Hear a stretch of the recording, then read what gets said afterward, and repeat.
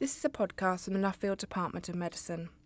Dr Richard Antrobus talks about his research in the development of a universal flu vaccine.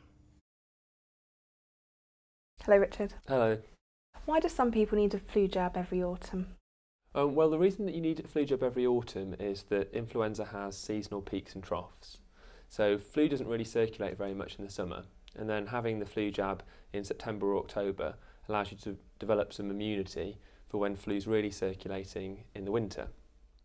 The reason why that needs to be repeated every year is that one of the problems is that the flu virus changes very rapidly, so that the immunity that you develop one year won't necessarily help to protect you the following year.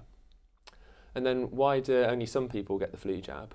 Well, we know that it's more serious to get flu if you're elderly or if you're got a certain medical condition like heart failure. So the vaccination programme is specifically targeted at those at-risk groups. And how does the universal flu vaccine actually work?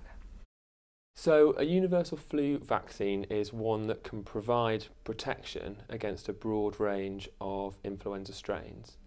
There are many different ways to try and achieve that, and ours is just one vaccine in development, one candidate for that in development. What they all have in common, all universal flu vaccine candidates, is although I've said that some of the parts of the flu virus change rapidly, there are actually other parts of the virus that are relatively stable year on year, and they're also relatively the same between different strains of flu. So universal vaccines target the immune system at those relatively stable parts of the virus. Our vaccine specifically works by stimulating a type of cell called T cells, and these T cells recognise a couple of key internal proteins from within the flu virus. That has some issues, so T cells to some extent will decrease more rapidly over time as opposed to things like antibodies, which more conventional vaccines utilise. And then another question is, will universal vaccines be able to replace the normal seasonal flu jab? That's certainly the ultimate goal, but that's going to be particularly challenging. Our vaccine candidate is designed to protect against different strains within influenza A, but there's also an influenza B, so a truly universal vaccine will need to cross both of those strains, which I think will be quite difficult. And when will it be available for everybody?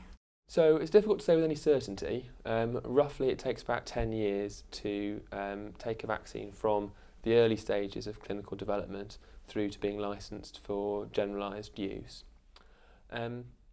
Rather than a truly universal vaccine springing onto the market, I think it's more likely that we'll see a series of vaccines being released, each of which will provide more and more protection against a broader and broader range of influenza strains.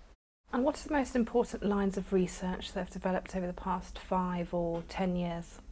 H5N1 avian influenza has been very important over the last 10 years. Initially cases were reported in Hong Kong and mainland China, but it's not a disease that's gone away. In fact, it's spread progressively further and further west. So even last year, Egypt reported some cases where people had died from H5N1 influenza. And so a lot of the work's been looking at how the immune responses that we get to that strain, how those interact and relate to immune responses that we get to more conventional strains of flu. But for us developing universal vaccines, another important line of research in the last few years has been with trying to identify what particular parts of the flu virus are going to be the important targets for our universal vaccines. So why does your line of research matter, and why should we put money into it?